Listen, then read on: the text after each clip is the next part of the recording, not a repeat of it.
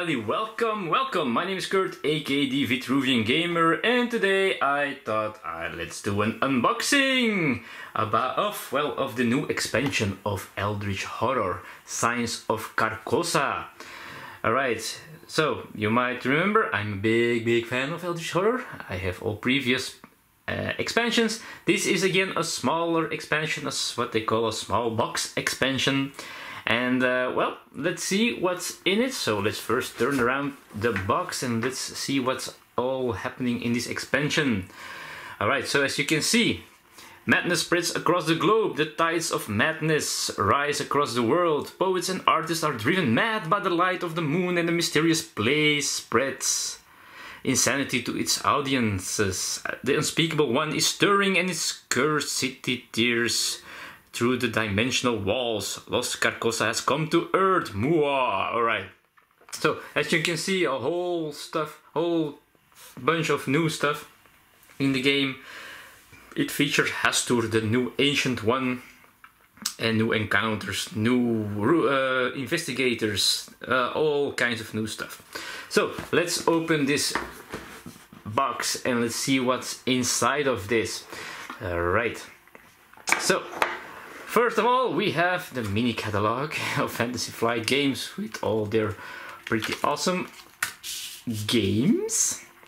We have some more rules, and so you can see this is the new icon, so you can always see which cards are in which expansion. And let's see if it has some new rules. So it's always this kind of booklet that comes with a card. It has the impairment tokens, which already came in the previous expansion, but if you didn't get that expansion, it's still explained, as are the unique assets. And well, it looks like nothing really new. I think physical resistance already came in the previous one as well. Yeah.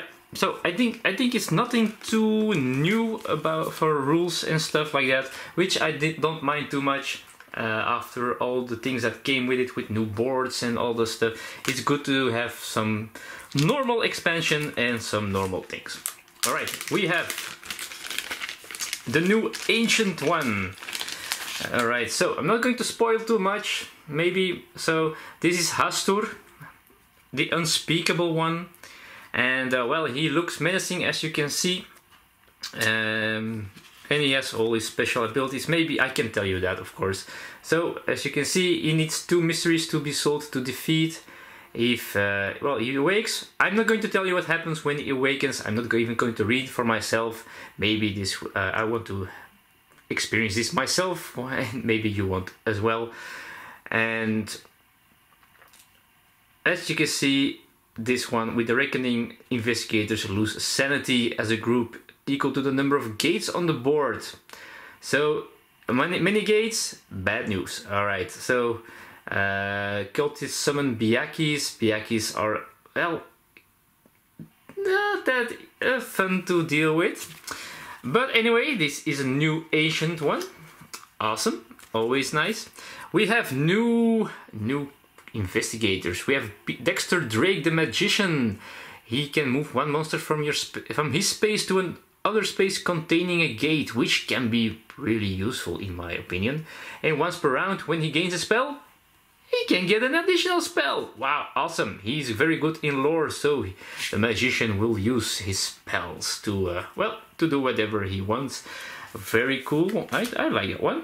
We have Jenny Barnes, the dilettante, or dilettante, I'm not sure how you pronounce that.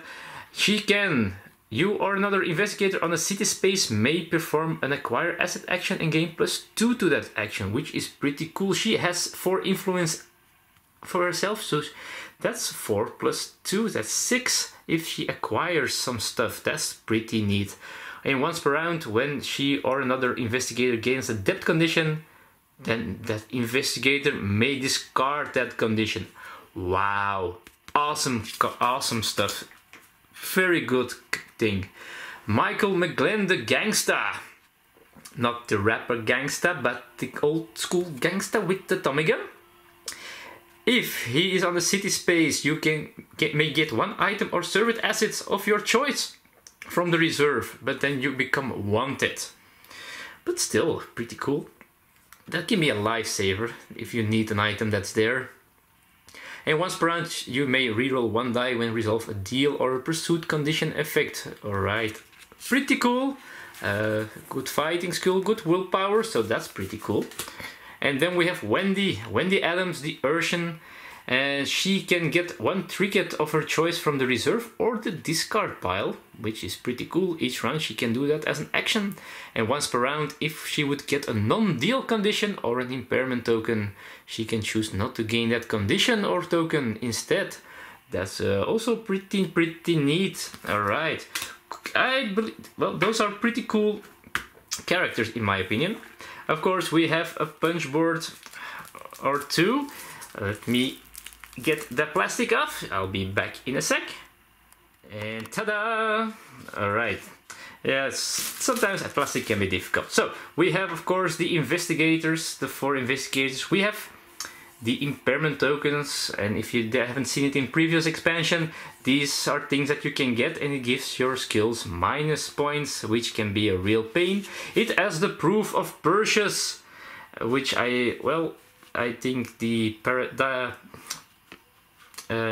I forgot his name. Shazmar talked about this in a very long ago episode of his show about this one. We don't know what that does. We have new cultists. We have a deep one hybrid, a crazy mob, a firebug, a hunting bikyaki, a rogue bikyaki, and a spawn of Hastur, and some more impairment tokens. Alright, so let's go to the cards. We have no standees, of course, for the investigators. And let's see what else is new here. As you can see, there are new stuff here, new artifacts that might come into the game. We have new stuff that we can buy, new assets with a flamethrower. We have binding spells. That's something new, I think. So when you or another investigator on any space resolves a combat encounter, you may test lore. If you pass, reduce that monster's damage to 1. Oh, that's a lifesaver as well. We have Mind's Eye. You can reroll 1 die when doing a influence or a will test. Nice. Summon Biyaki. Oh, you can summon Biyakis now. So test lore. If you pass, move to a space of your choice within 2 spaces. So you can look at this. You will be able to ride a Biyaki. By the way, I'm not sure if I pronounced that word right, but for me it's a Biyaki. Okay, that's special. You have unique assets, special assets that you can get. Granny Orn, Hildred Castaigne, Enlist the Masses and stuff like that. Those are always pretty cool stuff. I like all these new things, more things that you can, well, encounter. We have a blight condition. When you gain this card, you have to discard an ally. Wow, alright. Promise of Power, also new. Look at this. Yes, this is a promise of power. You may discard this card to reroll any number of dice when resolving a test. Pretty cool. But you can also not use it and be patient. And in the Reckoning, if you roll a 6, you get rewarded. Not going to see what it does. You can become wanted. Then you cannot perform acquire assets actions. You can be elusive. It's condition. During the encounter phase, you may test observation. If you pass, you may choose an encounter as if there are no monsters on your space. It's a talent. That's new, I think. Headstrong, another talent. Skullduggery, a condition. Test observation +2. If you pass, you may gain 1 item or trinket asset from the reserve. Alright, awesome stuff. And we have more depths and dark packs and curses. Oh, you gotta hate those curses.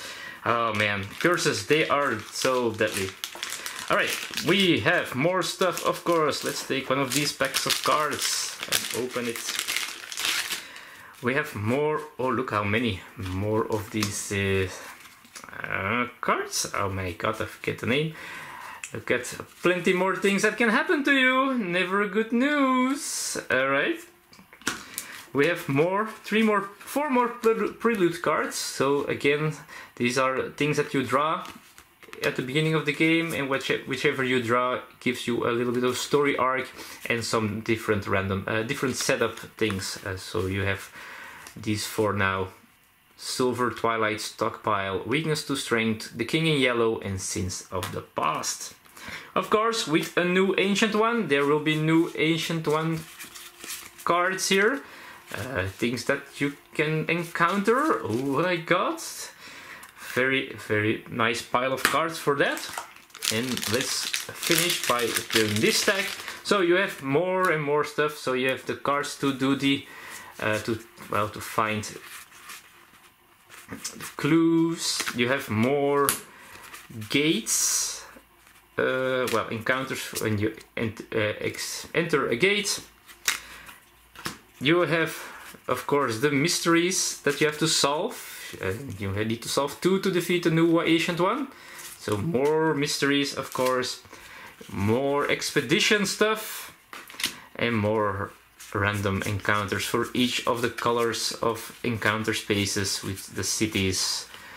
Or the generic city, wilderness, and sea spaces. So, again, let's zoom out a little bit. Again, pretty much of stuff here. As you can see, I put everything on the table at random, sorry about that. But as you can see, this game comes with a bunch of new stuff again. This expansion, new things, and that's the only thing I really want in this game. Actually, there are 2 big box expansions, as you know. The Mountains of Madness, the Under the Pyramids expansion. And I do like them. They also come with new stuff, with more stuff, but they bring the new boards as well. And actually, I don't mind the new boards, but they take more space, more things to look at. And I like just more stuff, more story, different things to encounter. That's what I want in my expansions of Eldritch Horror. And that's what we get this time with Signs of Carcosa. Now, I might do a playthrough of this in the future. It might take a while before that will be there, but I'm really considering to do one of them again. So, thanks anyway for watching this unboxing. This is what you get in the box. And if you are an Eldritch Horror fan, well, you probably should not have watched this because you probably already bought this expansion. So yeah, thanks anyway for watching. I hope to see you all in the future for more stuff on the channel. Feel free to comment below. Are you an Eldritch Horror fan? Did you already play this expansion? Let me know. And feel free to give this a thumbs up. Feel free to subscribe if you're not already in this great small community that is called the Vitruvian Gamer. And thanks again. I see you all in the future. Bye bye.